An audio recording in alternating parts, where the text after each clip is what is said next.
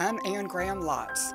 As a mother and grandmother, I find that one of the greatest joys of my life is passing on my faith to the next generation.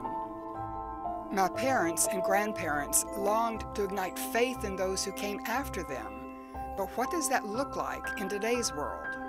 I'm Rachel-Ruth Lotz Wright. My mom and I are burdened to write a book about this because we know from our own life how passing on faith does not happen passively.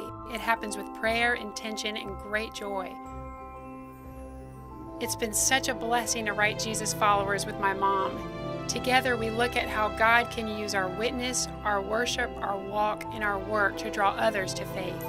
In Genesis 17, verse 7, the Lord promises to establish His covenant as an everlasting covenant between Him and us and our descendants after us for the generations to come, to be our God and to be the God of our descendants after us.